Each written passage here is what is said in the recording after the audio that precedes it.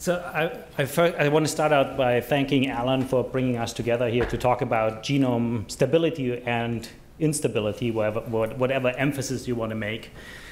And so in my lab, we are interested in the mechanisms that at the time of the life cycle where the most instability is introduced during meiosis in the germline, what mechanisms there are that ensure that there is as little of the large-scale translocations that have been part of Bernard Dujon's emphasis, that very little of that happens.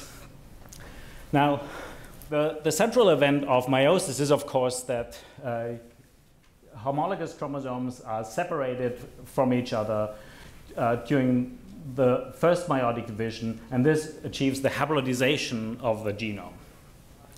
This hybridization critically depends on the separation of homologous chromosomes, and that is dependent on crossing overs to occur between homologs that ensure that they are attaching to different opposite spindles and are separated. So crossing overs mediate the segregation of chromosomes during meiosis.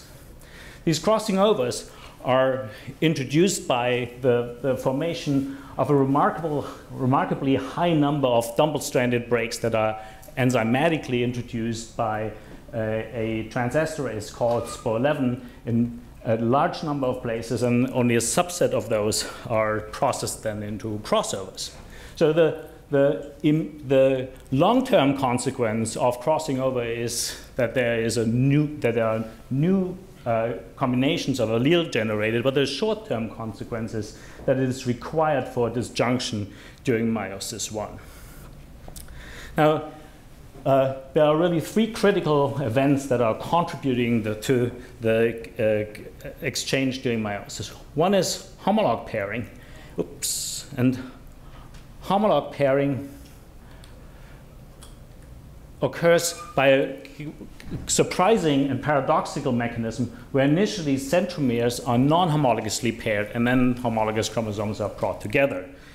The next event is homologous recombination, where, as I said, double-strand breaks are processed into crossovers, and this homologous recombination takes place in the context of an elaborate structure called the synaptonemal complex, which juxtaposes homologous chromosomes in our model organism. Budding yeast is made up of a transverse filament protein, ZIP1, as well as a E3 ligase homolog ZIP3, which localizes to future crossover sites. Now, the story that I want to share with you today is an unpublished story that shows that the 26 proteasome controls all these three events. So I will try to convince you here in what way the proteasome is involved in these steps. This work is almost entirely the work of one very talented graduate student called Jasvinder Ahuja, who is now in the Lichten lab and the NCI, as well as two undergrads in the lab, Hannah Morris and Vincent Matthews, who've contributed to this, and we've benefited from these collaborators and the funding mentioned here.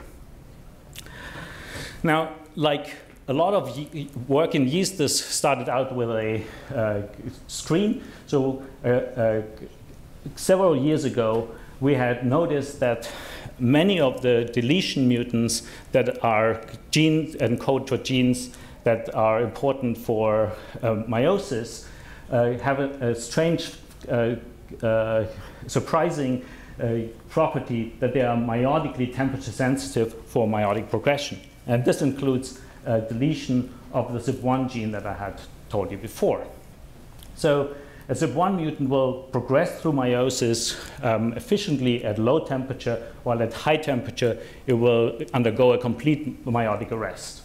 We screened for additional deletion mutants that have a similar feature and stumbled across a gene called PRE9, which encodes an alpha subunit of the proteasome, which has exactly the same features as the ZIP1 deletion. When we're looking at the mitotic features of a P9 mutant, there is no difference between the two temperatures. So this is a true meiosis-specific phenotype. So this P9 then encodes for the alpha-3 subunit of the core proteasome. And to remind you about the structure of the proteasome, it is made up of seven protein ring systems, which are the beta proteins, which are the center of where proteolysis happens. And then this is sandwiched between two alpha rings, which have accessory functions. The core proteasome itself is sandwiched again between two regulatory components that are involved in the recognition of the polyubiquitin chain as well as unfolding of the substrate and access of the substrate to the core. Now, the alpha-3 component is the only of the proteasome components that is actually non-essential, and work from the Hochstrasser lab has shown that it is non-essential because it in a mitotic cell can be replaced by the alpha-4 component. Now, the first question that we wanted to know, which is a very classical way of in the meiosis field, is we want to know, is alpha-3 required for all meiotic events or only for some of them? And what one can do here is one can eliminate the component that makes double-stranded breaks. And so normally defects in recombination or the synaptonemal complex trigger a cell cycle arrest that then results in prophase of meiosis 1 arrest. So if one eliminates the initiation of recombination, then the arrest goes away because there's no defect that is detectable by the checkpoints. So when we did this experiment in the alpha-3 proteasome mutant and took away double-strand breaks, we surprisingly found that that in the absence of double-strand breaks, the complete proteasome is not required anymore, and one needs, by implication, one needs the complete proteasome only if double-strand breaks are formed. So for an event that is double-strand break formation related event. So with this in mind, we then became curious, what part of meiosis is this special type of proteasome actually important for? And so we asked the first question, is it important for the pairing of homologous chromosomes?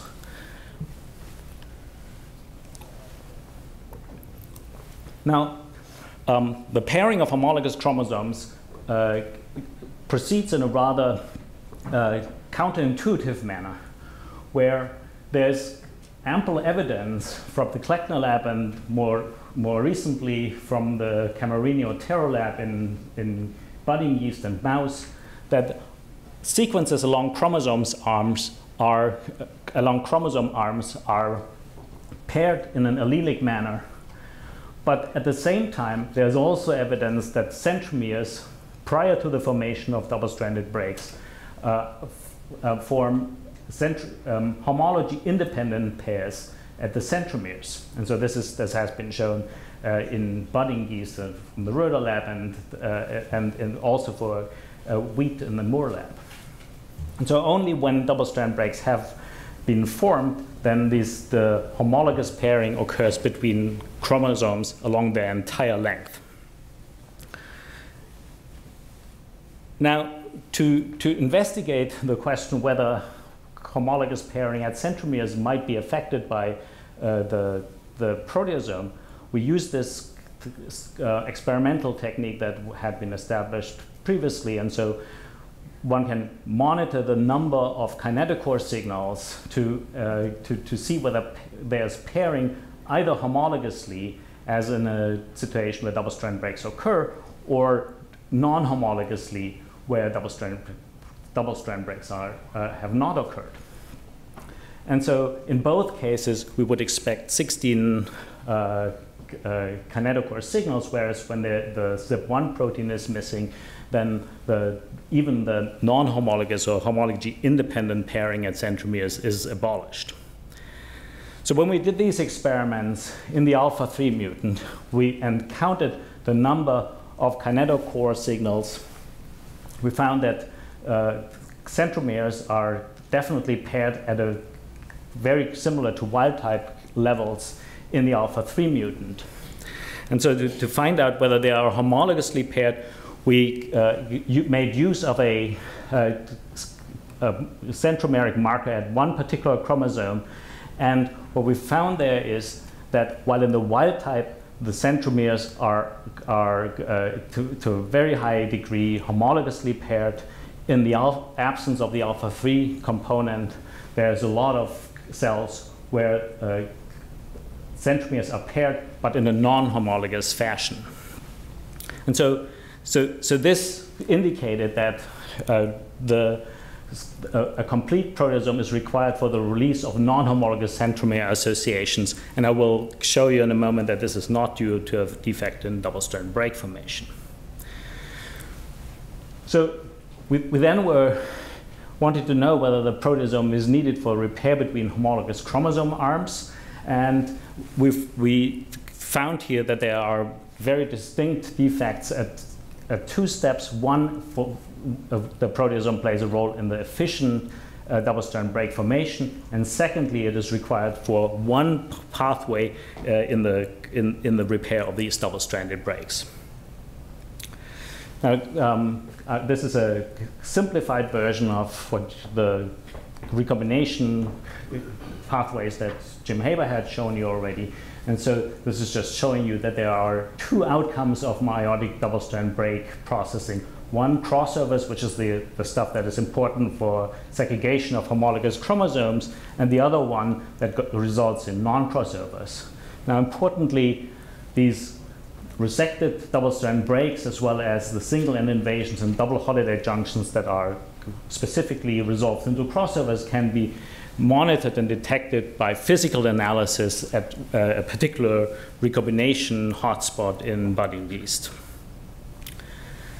And so when we use this, when we monitored the formation of double-strand breaks both in a alpha-3 mutant and also in a situation where we chemically inhibited the activity of the proteasome, we found that under both conditions there is a very similar reduction of double-strand breaks to about 60 to 70% of double-strand breaks when measured in a background that accumulates double-strand breaks. When we then looked at the fate of these double-strand breaks in the processing, we found that non-crossovers, both in the absence of the alpha-3 component and when the proteasome is chemically inhibited, are formed essentially normally, whereas crossovers are dramatically reduced under both conditions and very similarly. This suggested to us that the proteasome is not just a general factor for double-strand break repair, but it is specifically required for one of the two pathways that is important in meiotic double-strand breaks, resulting in crossovers. Okay, so for the aficionados here of double-strand break repair, we also investigated the particular step at which the crossover formation goes wrong. And just to summarize the data here, we found that all crossover-specific strand invasion events, the single-end invasion and the interhomolog double holiday junctions, appear with a dramatic delay, indicating that the proteasome is required for this early strand invasion event that results in crossing over.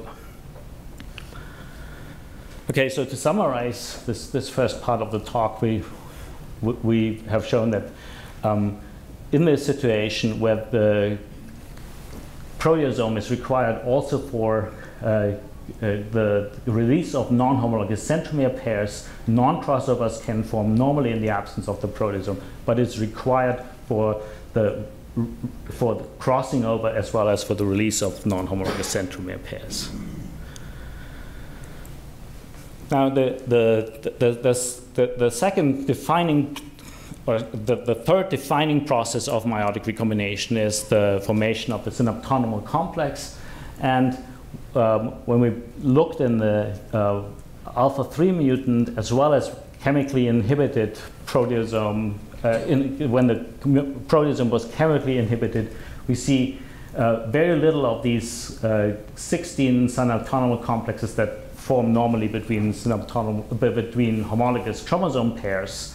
At the same time, there is normal numbers of CYP3 foci recruited along chromosome arms, indicating that the proteasome very specifically is required for the polymerization of CYP1, but not for the localization of this crossover marker. We wanted to know in what way the polymerization of the synaptonemal complex goes wrong, and so for that purpose we used a centromere marker that tells us where the centromeres are. Now, in a wild-type situation, early on, CYP1 localizes to these non-homologous centromere pairs, and then when one looks at cells with similar morphologies at a late time point, CYP1 has moved away from those to a large degree. By contrast, in the absence of the functional proteasome, CYP1 stays associated with the centromeres, indicating that the proteasome activity is required for CYP1 to polymerase away and translocate to chromosome arms. So this indicated a post-double-strand break function in the CYP1 localization of the proteasome. And so we were also interested whether there's a pre-double-strand break function of the proteasome in CYP1 localization.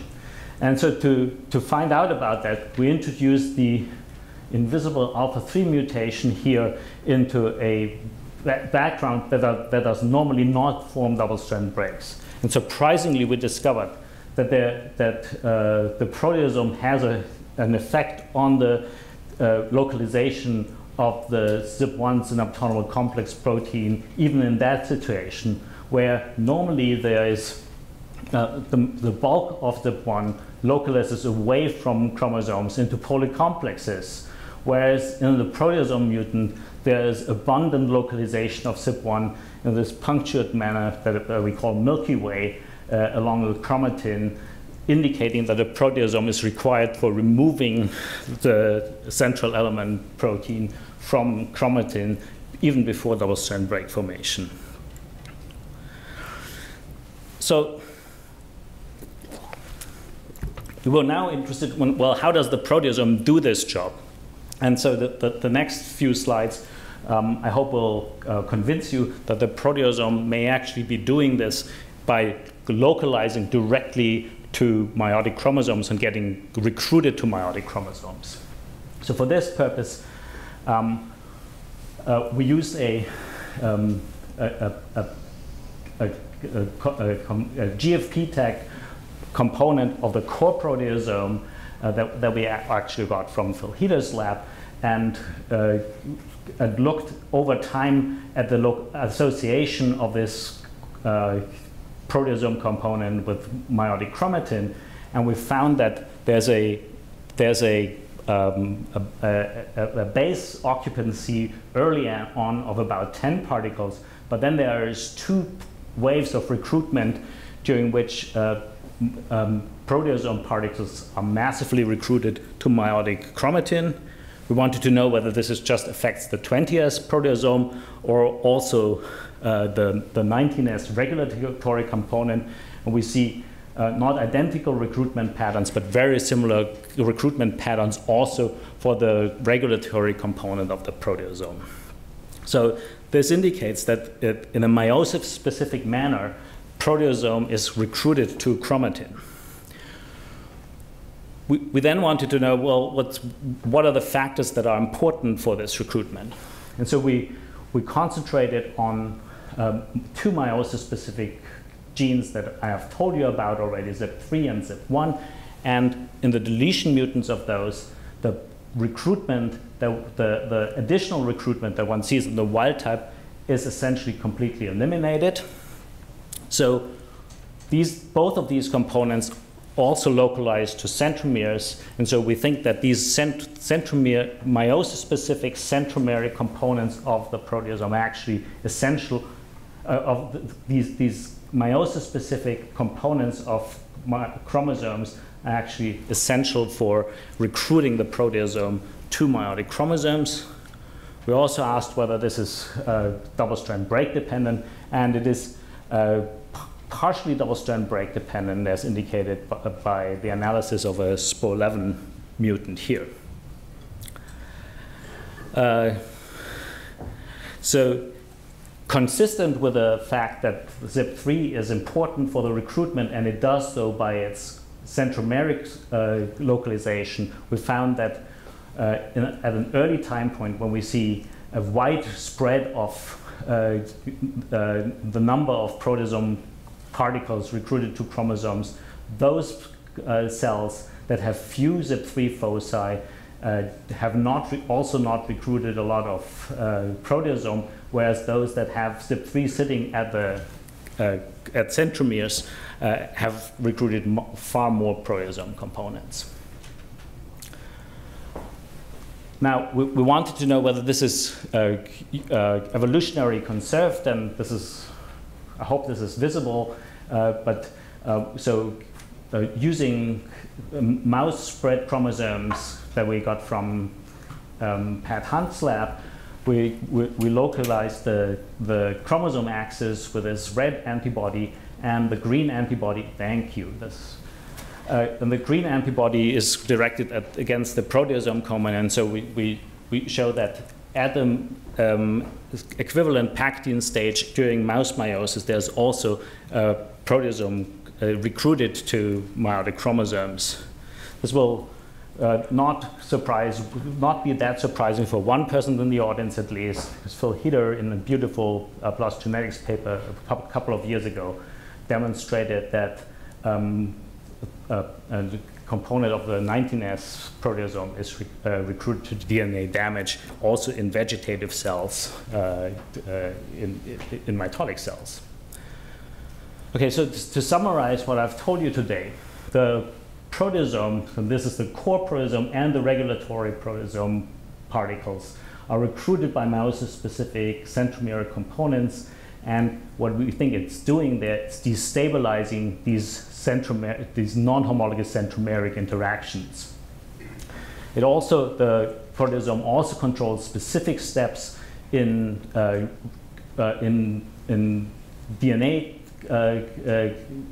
dynamics. So this is double-strand break formation, crossovers, and the ensuing synapses, but not non-crossovers and recruitment of one particular protein.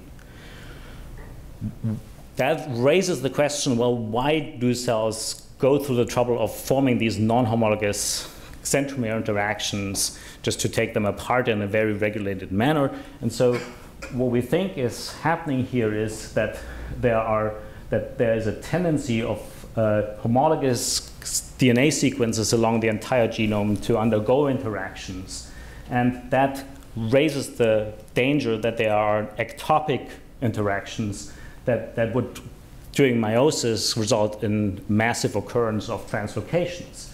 And so we propose that this is a safeguarding mechanism, that there have to be a minimum number of allelic interactions for homologous chromosomes actually to undergo homologous and allelic pairing. And the counterforce that tethers this, prevents these interactions to prematurely be stabilized, occurs via non-homologous centromere interactions. Now, these non-homologous centromere interactions would have to be sufficiently unstable to be able to respond to this kind of allelic interactions. And so we think that the proteasome is actually destabilizing these interactions.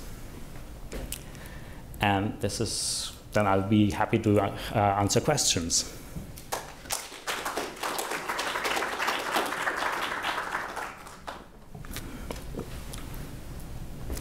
For the alpha 3 subunit, is it necessary for the complex?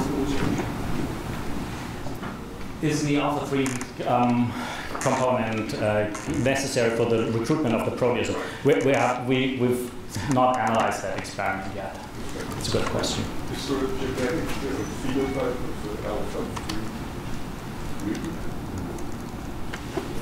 But You can not have alpha 3. yeah. So what's the phenotype? The phenotype is just so there's mitotically there's no phenotype. So in terms of vegetative growth, there's no phenotype. In meiotically, the deletion mutants arrest in a temperature-sensitive manner and do all this stuff that I've told you. Yeah. Yeah, Jim. So when you say it's displacing zip from these non-commodities, is it displacing or is it degrading? So the question is the proteasome degrading ZIP1 or is it displacing ZIP1?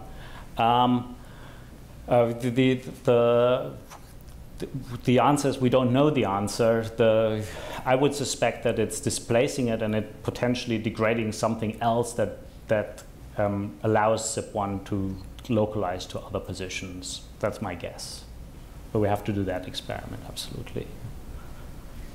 In the interest of time, I think we have to move on. Okay.